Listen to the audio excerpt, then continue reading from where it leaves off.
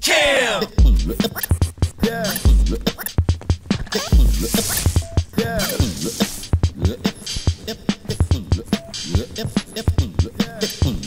THWACKcamp! Hello and welcome to this session of THWACKcamp. If it's not in the ticket, it didn't happen. My name is Josh Berman, part of the product team here at SolarWinds. I'm joined here today by Kevin Sparenberg and Brian Zimmerman. Guys, thanks for joining me today. Oh, thanks for having us. Happy to be here. Awesome. If it's not in the ticket, it didn't happen. If you've ever worked in support, chances are you're either tired of hearing that phrase or tired of saying it. The fact is that every support organization relies on documenting everything that happens for a variety of reasons. So why is it so hard? Well, I've invited Kevin and Brian here, two guys that have spent considerable time in the trenches of support, to talk through their thoughts on this subject and glean from them any advice we can to help improve the situation. I actually credit these two individuals with naming the session, so what better way to kick things off than to have them tell us a bit about their individual backgrounds and provide some insight into what this phrase, this mantra, means to them.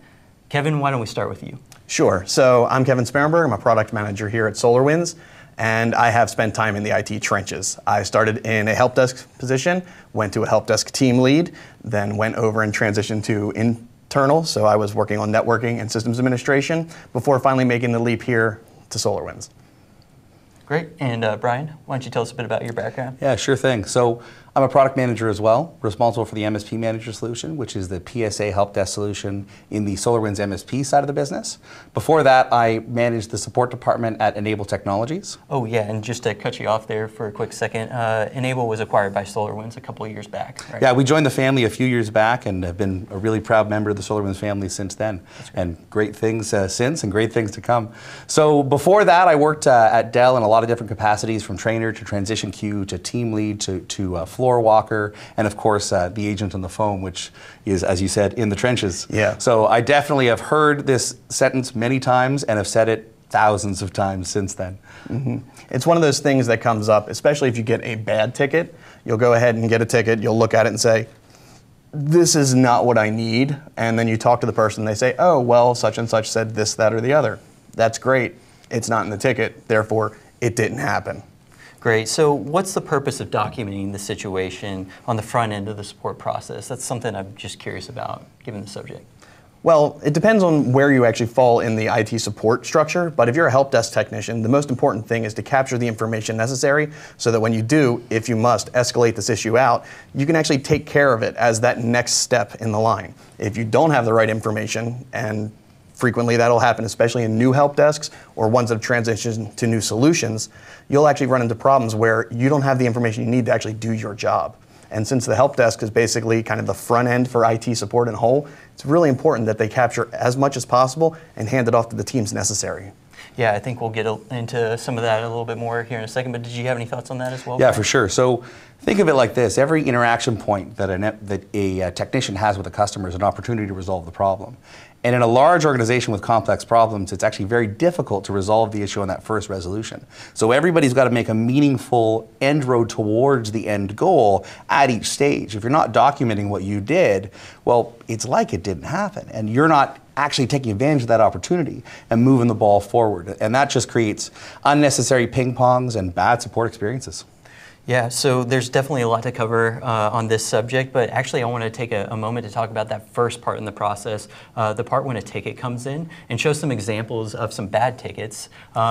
Speaking of that, you know, the source of this, Chronicles of George. Tell us a little bit about that, Kevin. Okay, so when I was on the help desk with my last company, we got some bad tickets. Every team lead does. You just kind of deal with it. You go back to the technician, you say, we're going to need more, we're going to need a little bit better. Turns out one of the guys there turned me onto this webpage for the Chronicles of George, and it's a list of hundreds and hundreds of poorly done tickets with some comments back and forth from the community. Some of them are absolutely hysterical. Some of them, unfortunately, hit a little too close to home because I saw tickets like these and not being able to kind of really move forward. It basically was the guy who turned into a roadblock. That if it was in my organization and George worked for me, George would not have the right information. That information would go to the next team. That next team would say, it's not in the ticket, I don't have enough information, so kick it back to George and ask him to get more information. And that just changes the entire process, makes it so much longer. You mentioned ping-ponging. Number one key whenever you have problems like this. So that's where the Chronicles of George kind of dug in and kind of became part of my psyche after that. Yeah, I think that the team, as you described it, kind of looked to those tickets as kind of a means of consoling their issues that they had, right? Yeah, there's actually two parts to it. Number one, it was a list of things not to do. Yeah. Don't ever, ever, ever do this kind of thing. And I think we can all agree that these tickets are not ones you want to do. But the flip side of that was help desk typically can be a thankless job, especially if you're the first person on the phone. People are calling you, they're already having themselves a bad day. So being able to actually say, oh, hey, someone else was in a similar situation, I don't feel so bad, I'm not isolated, kind of helped keep morale up a couple times, especially whenever we saw a new one posted, we'd immediately just send it around to the team, be like, found another great one. Don't do this, but laugh. So if you've never heard this from other colleagues in the industry, you're not the only ones that have had to deal with this before. And we're trying to, in this session, try to help that from not happening to as many organizations as possible. Yeah. So let's jump in and take a look at this. And for this, I wanted to state that the person that's actually submitting these tickets, he was the first line in the process of support. Yeah, right? George so isn't the person he wasn't the person with the issue. He was the one who took the first call. He was the first touch. Yeah, and so with this, you're going to see some examples of bad spelling, bad punctuation, all of that kind of good stuff. But it's the essence of the tickets that we want to talk about as well. So let me pull these up. So I'll play as George, for instance. Blank is having problems with getting. Blank is having problems with getting onto network. She says she gets knocked of the network. So that's just one example of some pretty bad language, some bad spelling. But I think the important point to note is that the urgency is marked as urgent. The priority is urgent. That's kind of concerning to me. What do you feel? Yeah, so there's a lot here. So you're George, right? Yeah, I'm playing George. Okay. Don't hurt me. so there's a bunch here, and we'll skip over the obvious spelling and grammar because that's obvious from the sentence, but also that's not really substantive in terms of interfering with the flow. What's interfering with the flow is the lack of substance and lack of content. So urgency and priority. So what you've done here, George, is the L2 or L3 who gets this call, he's not likely to actually prioritize that properly. And I almost guarantee that you set the expectations with the customers wrong. Right? If you just said, well, this is urgent, priority urgent, what does that actually mean? When will they actually get help? Very likely what you expect and what the customer expects is going to be misaligned with the L2 technician who gets this wonderful case. The next thing is you've missed the opportunity to actually move the problem forward. So having problems with getting on the network, gets knocked out of the network, doesn't really tell me anything. Am I wireless? Am I wired in? Which network? What building? What's the IP? Do I lose the IP? Is it a browser problem? Just defining what it is the user is experiencing is really the first step to being able to resolve the problem. Here, I actually don't know what the problem is. All I know is you might need some spelling lessons, and there's a problem with network. Yeah. And we don't even have the computer name. As simple as that thing, that is, you want to make sure you have something like that, because you mentioned the IP and the DNS and making sure you can resolve in what office. Sometimes the computer name can actually give you hints into all of that depending on how your naming scheme is and how your IP addressing schemes are. So sometimes just a little bit of information can help process us forward. We're only assuming that we know who she is. Yeah. But maybe we don't. Yeah. No, that is true. If you don't collect that information on the front end, then you're kind of at a loss, and you're going to have to go back to poor old George to get some answers, I guess. Yeah. And urgent's always something that causes me a problem, because when I went through and we started architecting the help desk solution at one of my previous jobs, we actually had to create a second priority. One was like the end user's priority, how it felt to them, how their experience was, and then there was like the actual IT scope of it. So for this one, this would have an actual technical priority of medium or low, because this person obviously can't work. But then when you talk about how it's affecting them as an individual, it's super urgent. You need to get that taken care of. So urgent's kind of okay, but you got to make sure you scope it correctly. Yeah, one of your main jobs as a support or service provider technician is to manage that customer expectation. And we could do a whole topic on that. I'm sure there might actually be one, who knows. But that's, by saying something like urgent, you're not actually setting the expectation of, this is our priority one and here's the SLA attached to that. All you're doing is describing with an adjective. And what I've learned is when you don't set expectations, customers come up with their own, and their version of reality often is a lot more optimistic than our version of reality will be. So let's move on and talk about the next ticket in the queue here. Mm-hmm. So again, having another fun saying. Blank is having problems with her internet opening up. It freezes up every time she opens her internet. Please let me start on this one. Yeah, go ahead. Okay, so here's the thing. The internet opening up, now number one, we all know the internet doesn't exist on anyone's laptop or desktop. So let's just go ahead and say this person means an internet browser. Maybe a safe assumption, hopefully. Then you have the problem with it doesn't tell you which browser, because most machines come with 1, 2, or 3 browsers, depending on your organizational stuff. It doesn't say if they're going to a specific page. It doesn't say if it's on initial launch. And when it says freezes can mean a lot of different things. There is the full lockup, which means your mouse moves and nothing else does.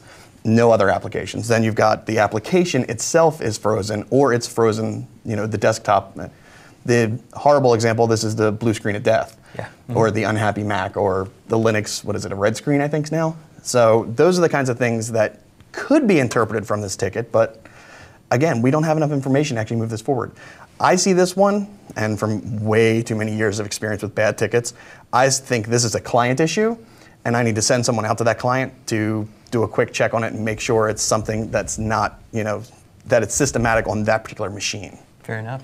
I got another one in the queue. If you guys want to take a look, Yeah, sure. You feeling up to it? Yeah, or go what? ahead, George. Okay. Yeah. Let's give it another try. Let's see what George has for me. Call me. Call me. What do you guys think about that? Call me. 2 words. No. I'm going to have to get you to go in the corner, George. Just walk Sorry. off. No. Come on back. No. This is like the worst possible ticket, and I'm sure you've got one. Now, sometimes these are necessary, depending on who it is. But the fact that there's no scope here, that's what bothers me. I can say to someone, look, I've got a document I've got to get out the door. I need to make sure it's available in the next 24 minutes because it's got to be submitted to such and blah, blah, blah. It's all great. So I need you to call me because we need to find an alternate way to do this. Brilliant. Call me. Doesn't tell me anything, especially when you look at the way it's actually prioritized. The case type of problem. What is that? Does anyone understand what problem is? Problem is so generic. It's not a solution. It's a problem. Obviously. So the beauty of this one that I love is also the source is the phone. So they've already called in, left the message of call me, and now have to sit and wait until someone actually picks up the phone and calls them. And based on your SLAs and how you actually work your escalation process, this could be 5 minutes, could be 3 hours, could be 24 hours. So, and the other thing is, if I look back on my history, anytime I've actually gotten a case with this kind of verbiage from a customer, it's normally because they're really frustrated. And likely there's a long-running issue and a support experience that they've been unhappy with.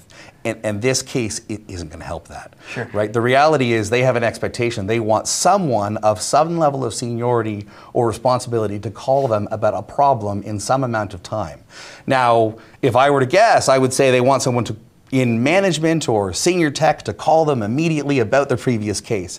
And that would all be awesome to be in here. But without that detail, all you've got is a missed expectation waiting to happen. And this is going to perpetuate what likely is a frustrated customer already. So again, this is a touch point and an opportunity to repair a relationship that George has squandered. yeah, because you can actually take call me and add 2 words regarding ticket number.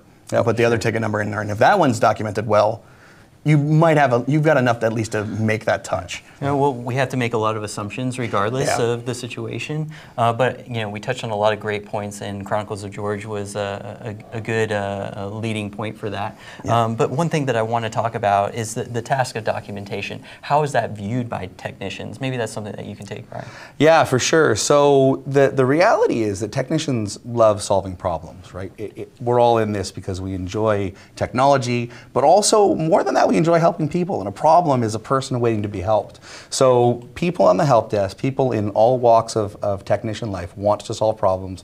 They want to help people. And they don't view documenting what they did to be part of that solution. They want to move on to the next problem to solve. Their mind is ready for the next puzzle.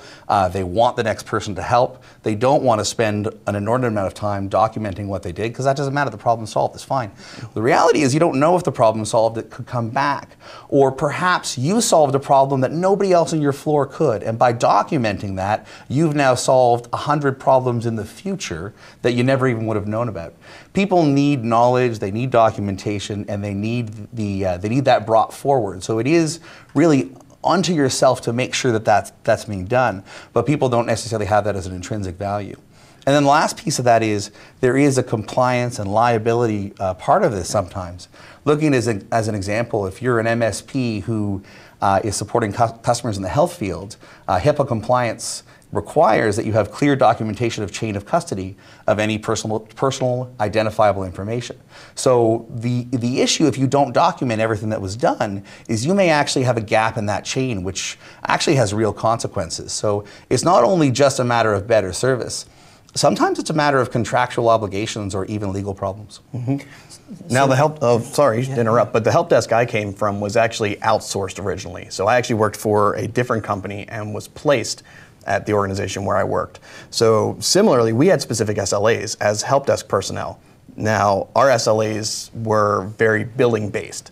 So we got X number of tickets per month, anything above that, then we charged I forget how it was, but I think it was like a group fee, like for the first 50 tickets, you got charged additional dollars, and then for the next 100, you got to charge additional dollars.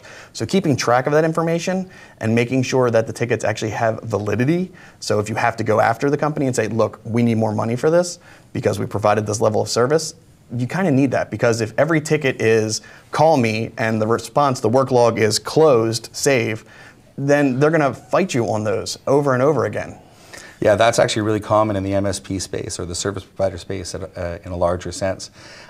In the MSP world, when you have any kind of overage, if your customers are a monthly retainer contract or a block hours contract, anything that actually can have an overage rate applied, they actually, when it goes into overage hours, ask for detailed bills, sometimes down to the level of every single time entry, every single thing performed, because they're going to scrutinize that and make sure that actually I am being charged fairly or not. So that ticket is not only useful for troubleshooting, but it's a record of where they spent their money, and people really care where they spend their money.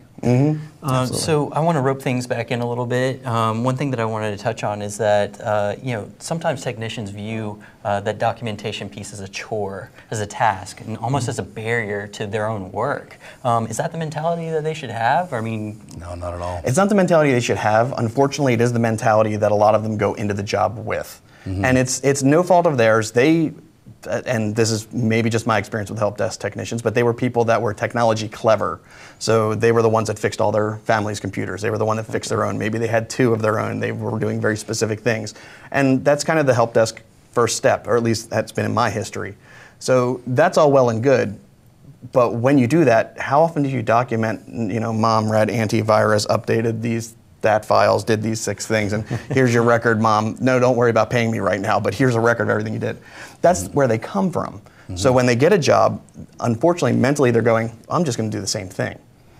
And yeah, maybe I'm starting it in another system, and depending on the difficulty of the help desk solution and the architecture of it, you can actually have problems where it takes them so long to get a ticket started that there's dead air on the phone, or there's a lag time between the time where they just write the summary and be able to put this information about it. So you need to make sure that you have all the information laid out in the best possible way for people in advance so they can actually start the work. Now, breaking them in that habit is tough. And that's where, if it's not in the ticket, it didn't happen, really comes in. Yeah, for sure. So it is a cultural shift to take technicians away from I'm here to solve problems to I'm here to solve problems and document what I did for future tickets, for liability reasons, for all the reasons that we said. It's a cultural shift that really has to be hammered into the technician's workflow. The problem happens when a technician will spend 100% of their focus resolving an issue, then have to go back to document it. It's actually really difficult. They're going to get something wrong, and that's overhead that isn't necessarily providing value because they feel it's resolved, right? Yeah. Now, we all know that they don't know that. They can't know that. It could come back. But they do feel it's resolved. So the the behavior to really get into people's minds is document things while you're doing it. And you need a solution that actually makes that easy to do. Make sure there's no barriers to starting a ticket, no barriers to starting a documentation, and that your workflow throughout is going to be conducive to making those documents and those notes as you're resolving the issue. Mm-hmm. That's great. So I want to transition things over here a bit and talk a little bit about the devil that's in the details, the minimums that are required for tickets. And this is something I want to transition over to you, Kevin, to talk a bit about. Sure. So the real thing with the devil in the details is that there is a min bar for ticket detail.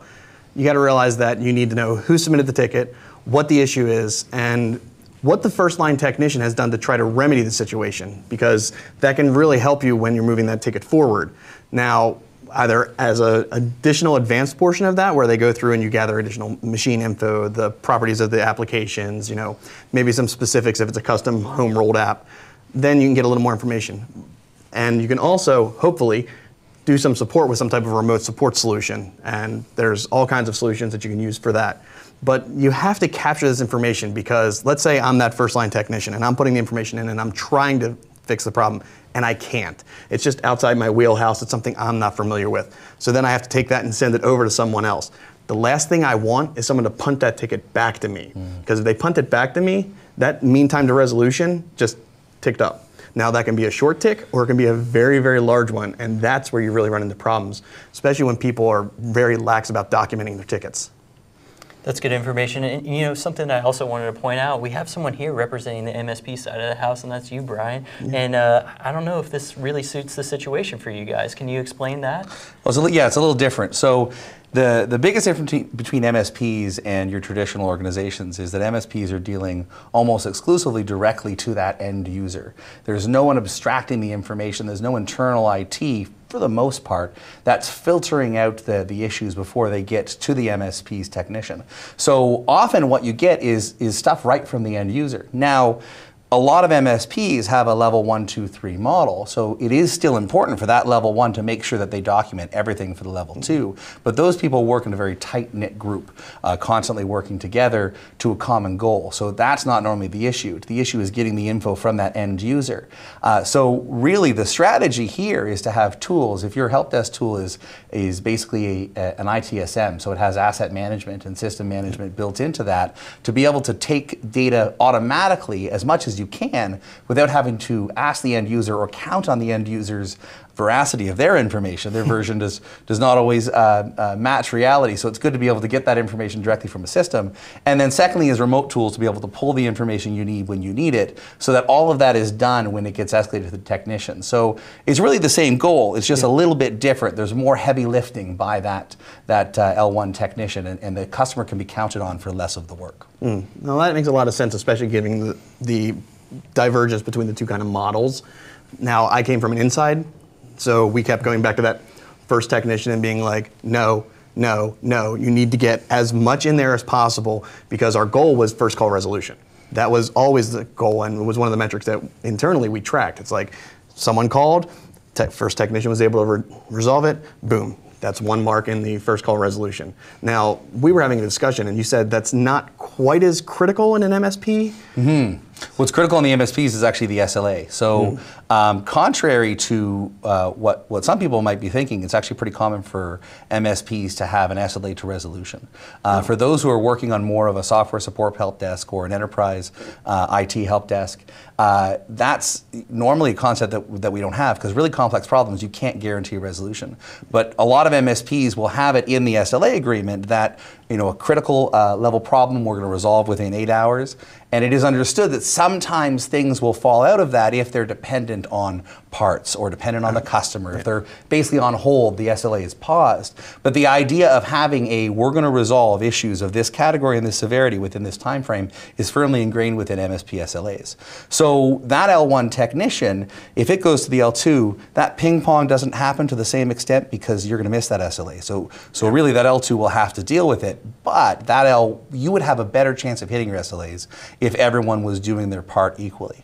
So it's still important to do that. It's just going to manifest itself differently. So we're scratching the surface on something that I think we should illustrate with a quick little demonstration. It's a transition of information across all streams of the organization or the support organization. And the way I'd like to do that is by playing a quick game of telephone. So why don't you tell me something into my ear over here? My I'll pass issue. along.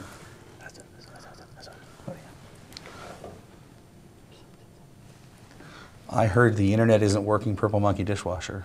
Yeah, so that sounds about right. Yeah. But I think the point that we're trying to make here is that sometimes information can get lost, and that just reiterates the point that there is a need for documentation, whether you're collecting a bunch of information on the front end when you're supporting an internal team, or whether you're collecting the bare essentials and using automation to figure out all the other information that's needed on the MSP side of the house.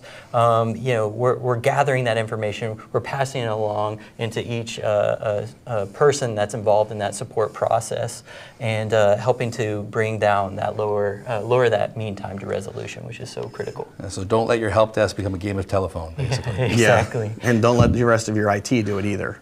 So how have you guys dealt with that situation in the past? I mean, surely it's happened before where you've encountered this before where, not always are support issues going to come in via a ticket that's through your help desk solution. You might be fielding requests over a phone call or chat or other sources. Yeah, and for the company I came from, we handled it a couple of different ways. Now, when I first went in there were actually, of all the offices, there was a couple small help desks around the organization, normally 2 to 3 people that kind of answered the phones. Then there was like 1 or 2 people to walk around and actually do printer swaps, pulling out laptops, changing desktops, worrying about hardware problems.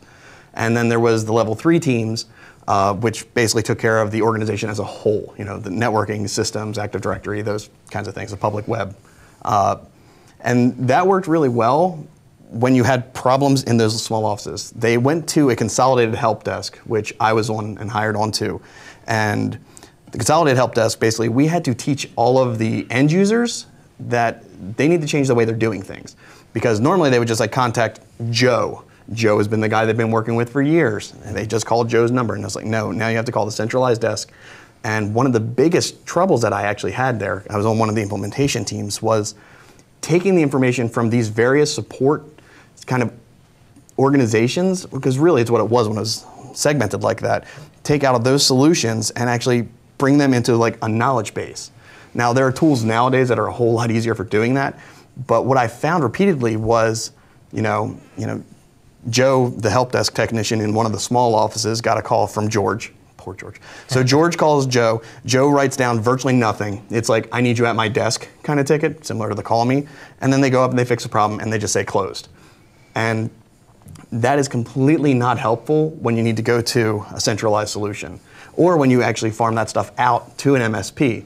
Let's say the organization I came from said, you know what, the help desk here, it's okay, but it's not everything we really want, so we want to actually farm this out to an MSP and have them do the internal escalations, which is a completely viable solution.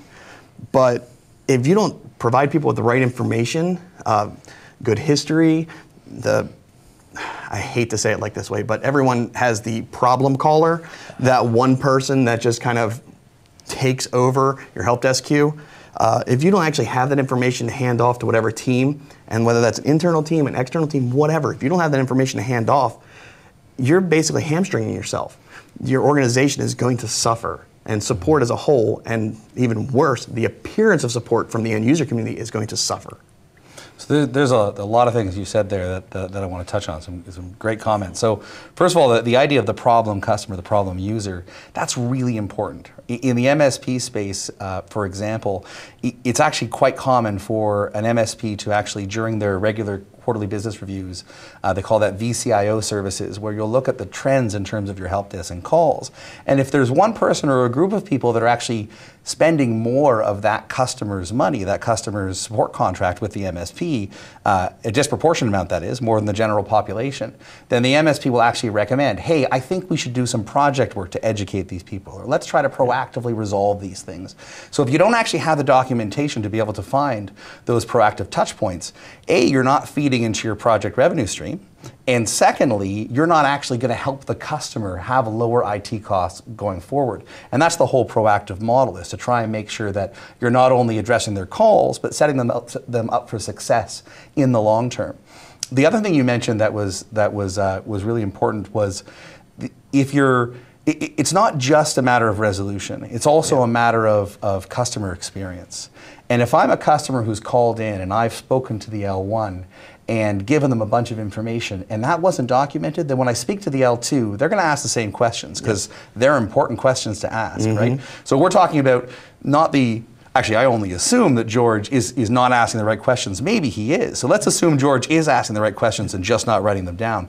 Then when it gets to the level 2 technicians, that customer is thinking, oh, I just said that to the last guy. Why did I have to talk to that guy first? Why can't I just go to you?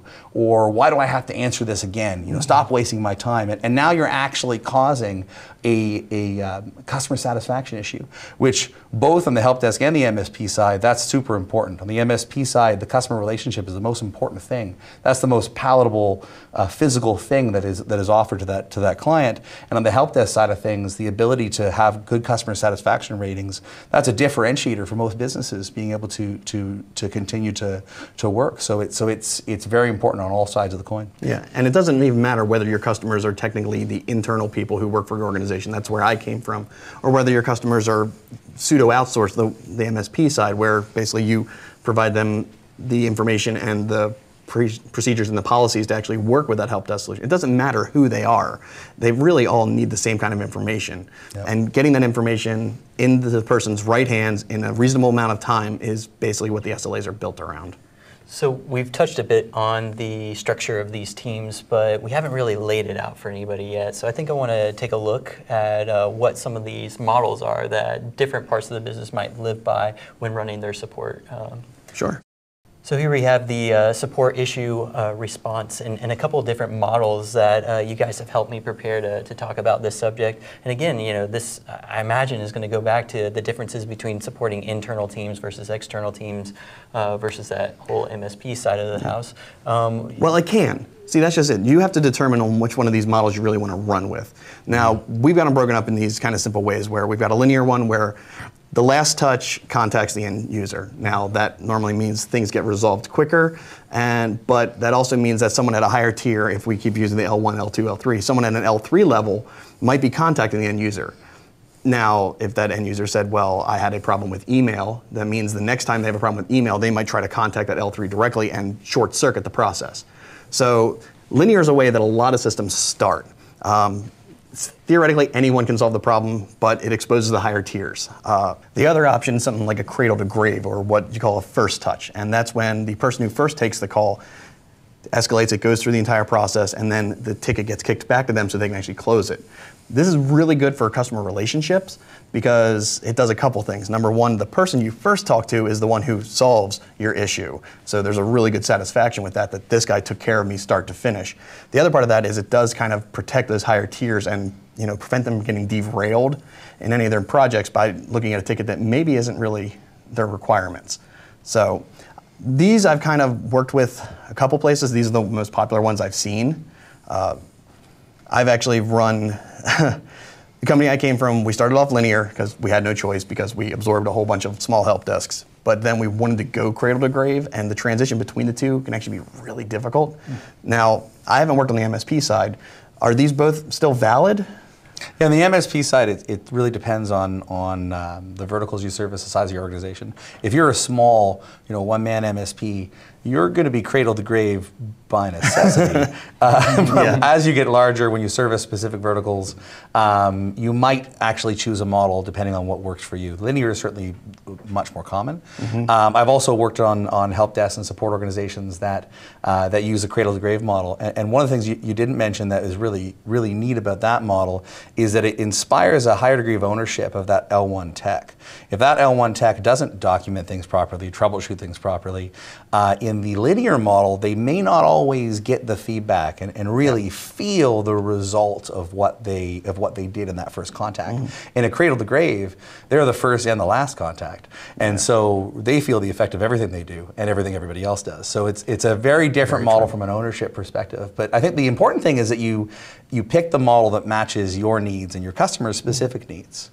Yeah, and speaking from the perspective of the end user, because I haven't worked on a support team before, but I actually have, submitted quite a few tickets in my time here at SolarWinds. We actually use one of the two help desk solutions that are offered by our company, and use that internally. And so when I have supported or submitted support tickets, actually, I've experienced both sides of this. So sometimes I'll have somebody that initiated the response and helped me resolve the ticket and responded to me to let me know that, hey, all's clear and you should be back up and running. And then on the other hand, they've had to escalate things clearly, and someone else would circle back up with me later on to say, hey, your problem's been resolved.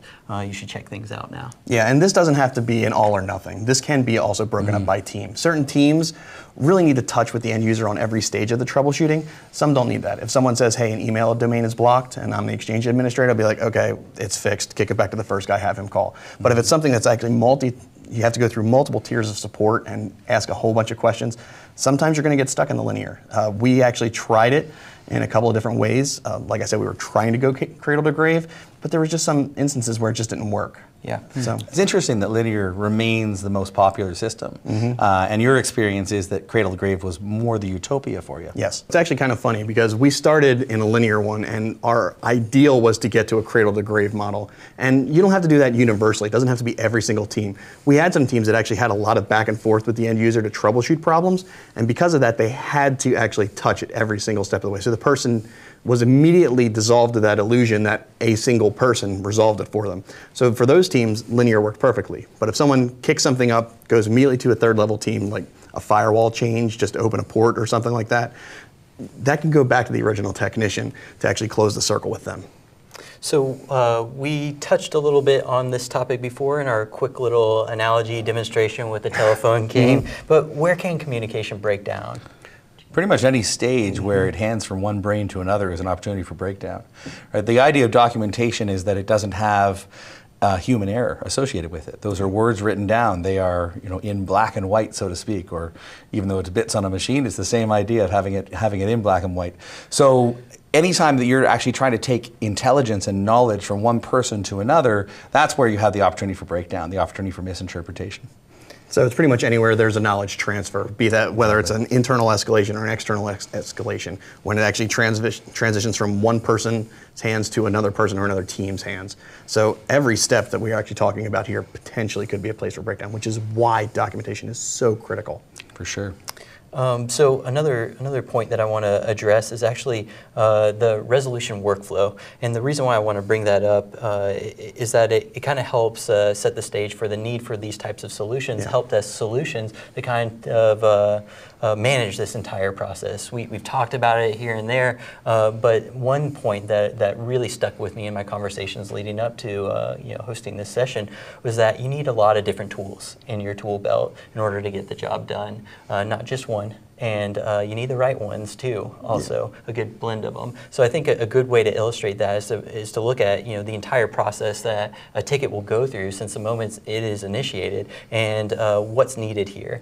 So I think you had some comments on that, right, Kevin? Yeah, there's a couple different things here that kind of really touch with me. I think really when you get down to it, help desk systems that are running inefficiently or are very, very small hit three of these. They hit ticket creation, assignment and routing, and then closure. And that's it. But that's not really the workflow. That may be what's actually being done to the ticket, but the workflow is actually more than that. So it's the ticket creation leading to the routing and assignment, leading to the asset tracking, which is pretty much necessary to be able to troubleshoot problems, providing they aren't a universal problem for everybody. Then remote access, same kind of thing. If it's an endpoint issue, you need to be able to remote access. You need to be able to have management tools there. You need to make sure you can actually see the running processes, kill services, restart services, what have you. Then you've got to worry about the resolution. The resolution's a part that I always felt was the most important to actually list. Here's everything we did, and this is what solved it. And then the last one, which I think a lot of people kind of forget, is customer satisfaction. Now, that depends in each organization, but if we got a report back that somebody was not satisfied with the way their ticket was handled, either because of timing or because the information was bad or God forbid the person was rude, then this is information we need back. Now, this is something that I've had to deal with as a help desk technician and then a team lead and trying to implement things like this. But this is a general workflow that should be working for everybody. Yeah, and I think, Brian, you also mentioned this earlier, the need for tracking. And there's a number of different ways that a business can do that. They can collect information at the close of every ticket.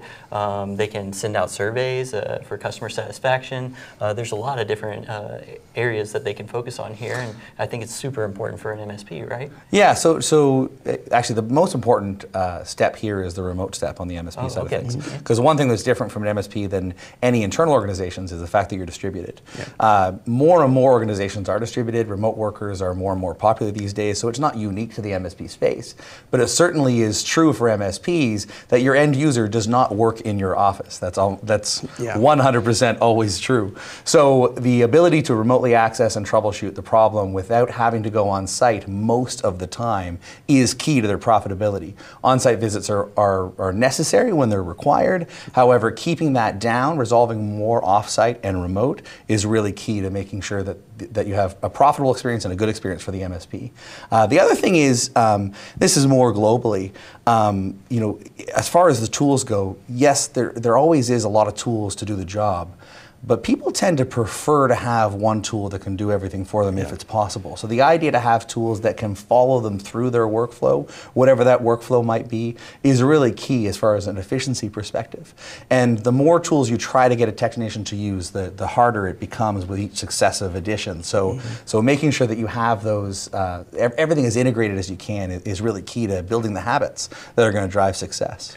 So are there ways to kind of streamline this process? I mean, we mentioned the need for maybe a remote support or remote control tool to kind of help lower that mean time to resolution and get that problem ticket resolved. But what else could they be looking for in a solution or in addition to in order to help with this? So we mentioned a few things. We've mentioned knowledge being really important, right? So resolving a problem one time is great, but if you document that, you can resolve 100 problems in the future. You can let that resolution live on beyond your ability to implement it. And most help desks understand that that's really important, MSPs as well, but having a system where that knowledge is built into your process is really important.